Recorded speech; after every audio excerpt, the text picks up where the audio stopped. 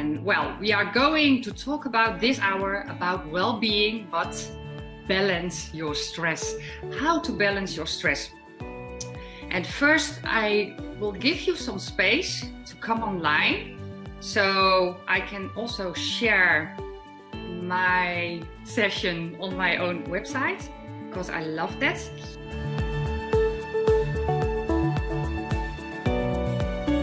Doing live, talking about, of course, the impact of core values.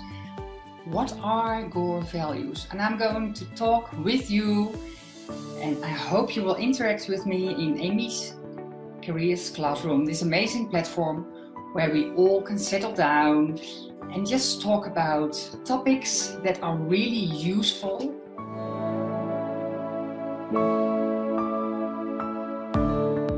And the gentleman sitting next to me is a geologist, Mohammed Qasim from Pakistan, and I'm going to quiz Qasim on several different crystals that I have, and I've asked him to bring in some stones, some minerals, some crystals as well. So I'm so glad that we have several people here.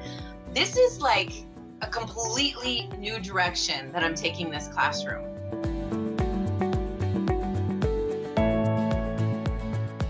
But welcome to class. I'm really excited about today.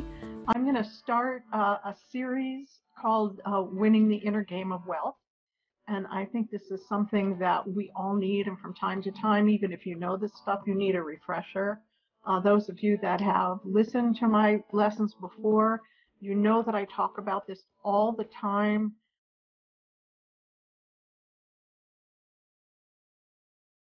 Welcoming you from wherever you are in the world, joining us. It's a morning or an afternoon for you.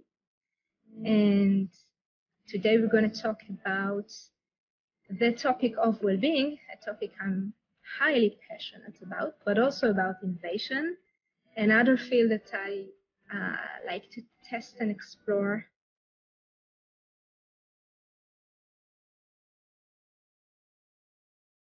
We are here today to present you robots, and also to invite you to interact with these robots. So what's the robots? I got this definition just a little. I got this definition in Wikipedia. It's very popular.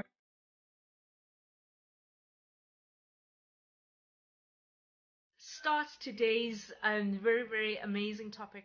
It's something that I was thinking about in this week, and it actually occurred to me that we don't really understand perseverance that much. There are many people who do, but what is the true nature of perseverance, and how can we help ourselves impact our lives differently using it?